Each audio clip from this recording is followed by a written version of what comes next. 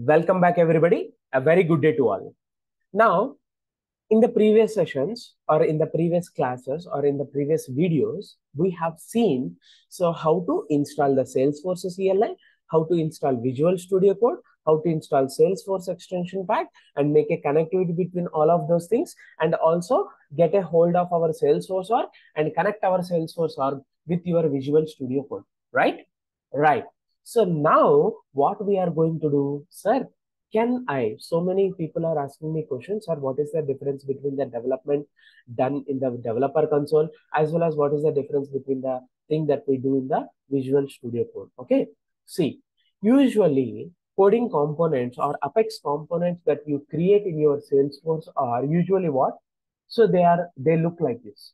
File, new, and there you go. So this is an Apex class, Apex trigger, Visual Force page, Visual Force component, and so many.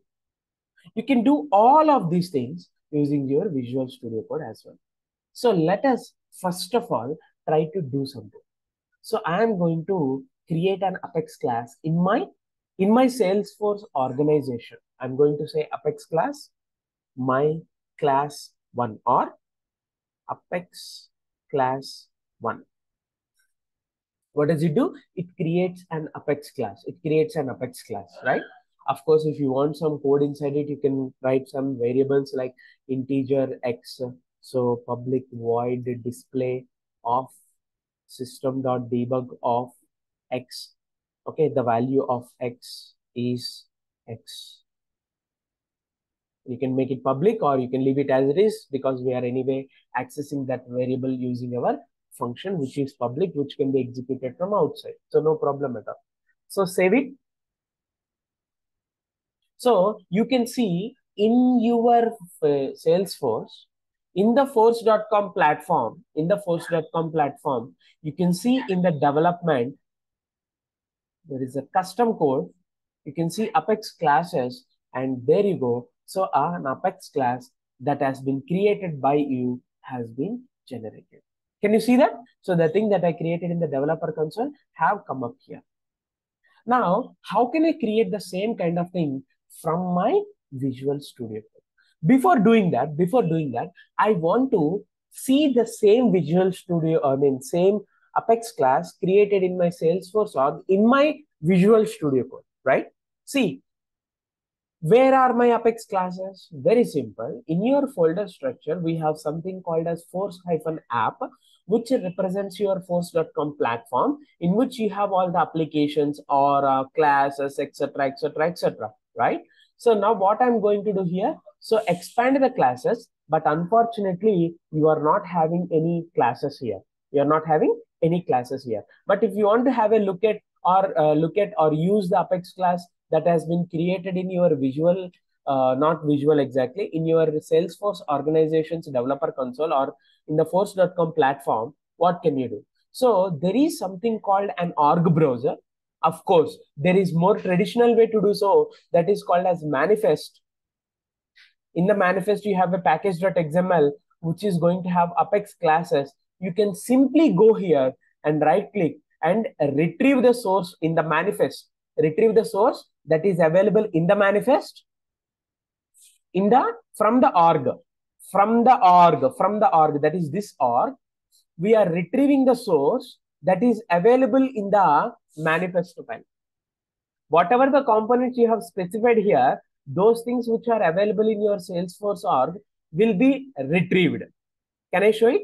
So right click, need not select anything. Right click here, retrieve source in manifest from org.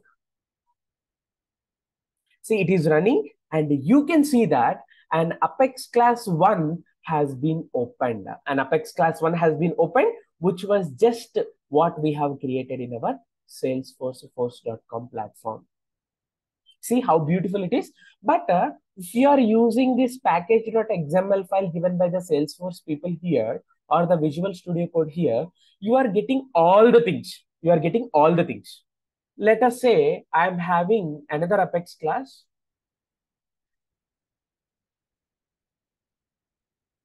And I'm having another Apex class. So there are two more Apex classes created in my Salesforce. And let me refresh the page or open the Apex classes once again.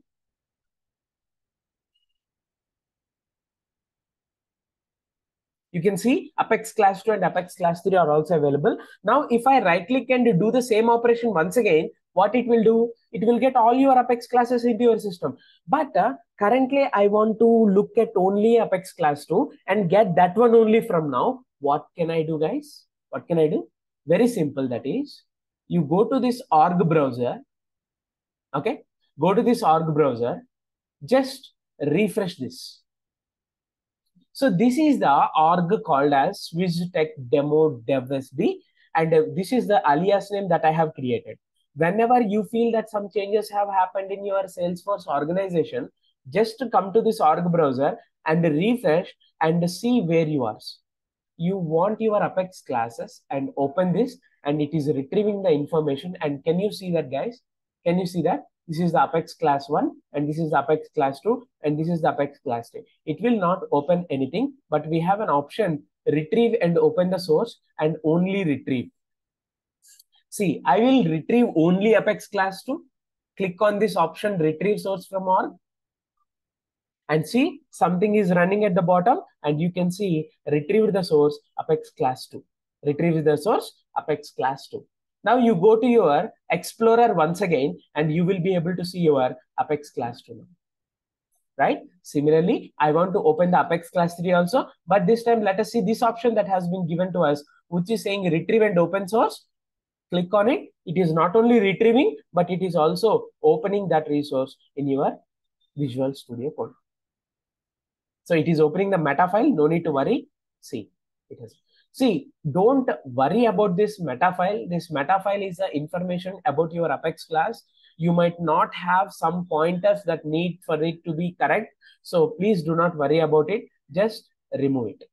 When you close any of these meta files, the errors will automatically go. Please don't fret over the little things over there, guys. Right, guys? So this is how we got the things. So no need to worry. So we can just close it. No. I'm not going to replace it. I'll just ignore it. So only one suggestion is given. It's fine. No problem at all. So I can simply remove it. I open Apex class 2 also, you'll get the same kind of error.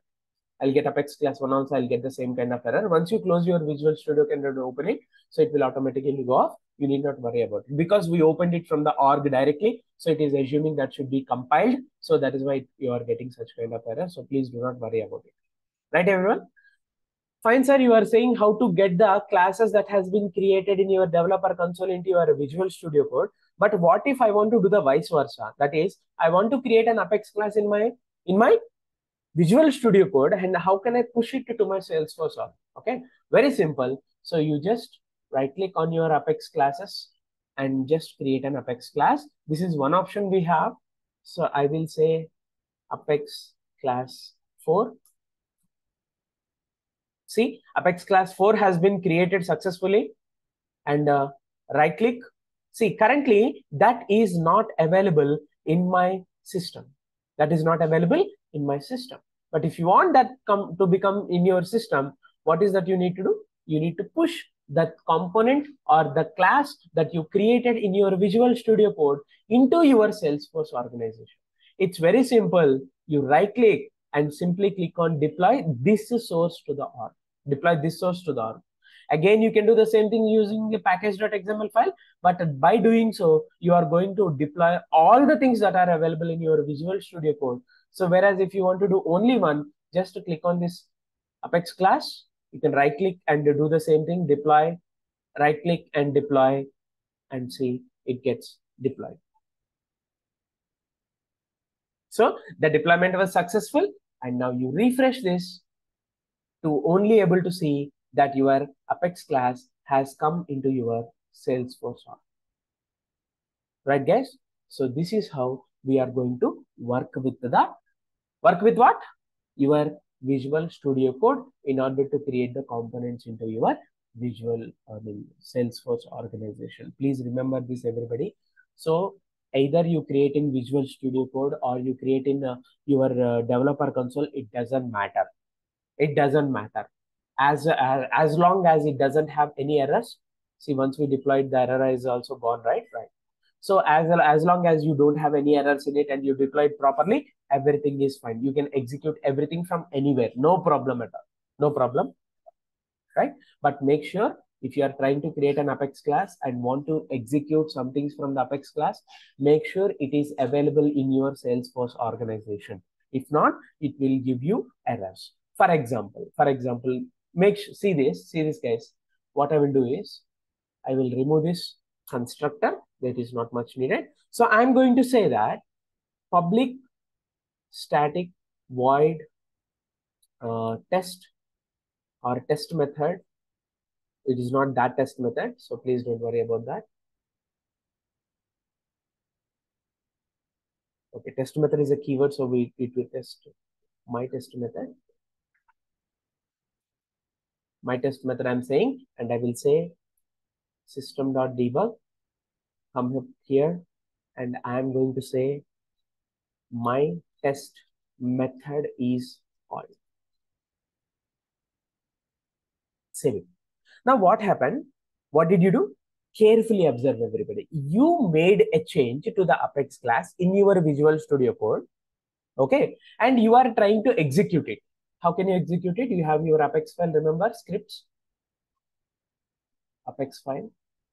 Okay. Look at this, everybody. I'm going to call, see, Apex class 4 dot my test method. So that is the advantage of having your Visual Studio Code. You need not go back, remember each and every method name and all. Just to select this and execute anonymous Apex with currently selected text. I selected it, remember. And see, it is giving you an error. Method does not exist or incorrect signature. Why? See, when I open this Apex class 4, the change that you have made to your Apex class 4 was not reflected here because you did not make it deployed into your Salesforce organization. Of course, it should be, right? So right click on your Apex class, deploy this source to the org, and now you can see the changes are applied to the Apex class in your force.com platform. Just a second. Yes. So now it is applied. Now execute the same line of code, guys. Now execute the same line of code, and you should see it executed successfully. And in the log, you should be able to see that debug statement I have executed. Can you see that? My test method is called. So this is how you are going to work with your Salesforce and the Visual Studio Code together. Now the question comes, what the hell is the advantage here? What the hell is the advantage? The advantage is maybe you're not connected to the internet or your browser is not acting up much of, and you can do some kind of local development. So many developers who are not coming from cloud background, so they would like to have things on their system, and this is going to help a lot here. And also you can use this to deploy the components from one organization. You can simply switch to a different org here and deploy that component there also, and you can. And please have a better look on this, have a play at this, and then get more hands-on on this usage of Visual Studio Code, which is going to help you a lot. And in the next video, I'm going to discuss about having code snippets.